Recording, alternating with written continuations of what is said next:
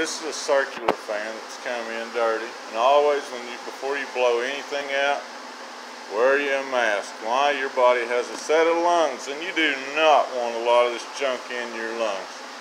Okay, I've already taken the side cover off this fan. Anytime you get anything in the blades that obstructs what your fan should be capable of doing, you've got to be careful. Some fans, look right down in there, that's open in the motor, so you can't just spray stuff in and wash it. You're going to have to clean each one of those individually as you go around. If you spray it in there, you're going to ruin the motor to your fan. So that's the proper way of cleaning one.